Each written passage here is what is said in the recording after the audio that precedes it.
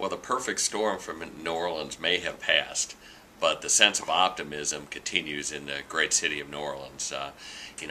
With the World Championship behind us, we have so many other events and so much more coming to our city, from the NCAA tournament, which will be here on the 16th through the 18th of March, with musical festivals to follow thereafter.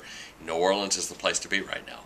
And with a new mayor elected, a new city council, there's a renewed sense of optimism about our city and its people. And I think great days lie ahead.